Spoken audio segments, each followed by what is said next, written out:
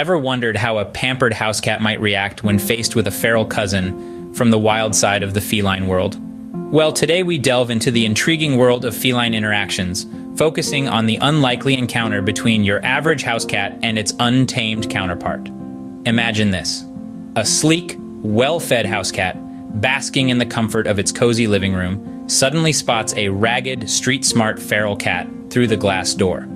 The house cat's life has been one of comfortable predictability, while the feral cat has known nothing but the law of the jungle, survival of the fittest. Upon spotting the feral cat, the house cat's initial reaction is that of curiosity. Those green eyes widen, ears perk up, and the tip of the tail starts twitching. It's a whole new creature it's never seen before, wild, independent, and untamed. The house cat, used to the company of humans, is intrigued by this creature that looks like it but behaves so differently. As the feral cat gets closer, the house cat's curiosity gives way to a sense of territoriality. The house cat's back arches, fur stands on end, and it begins to hiss.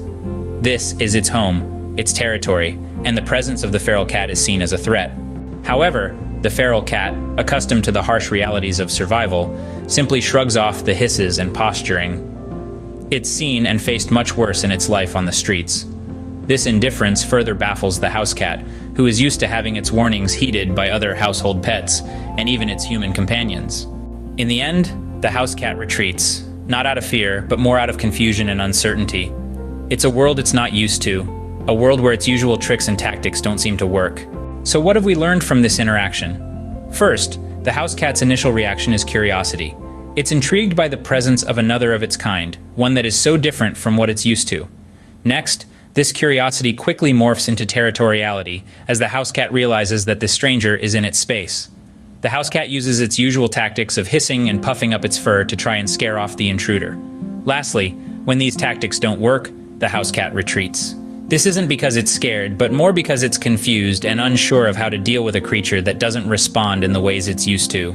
In conclusion, the interaction between a house cat and a feral cat is a fascinating study in feline behavior, highlighting the stark differences between the lives of domesticated and wild cats. It's a tale of curiosity, territoriality, and ultimately, the realization of a world beyond the confines of the comfortable home.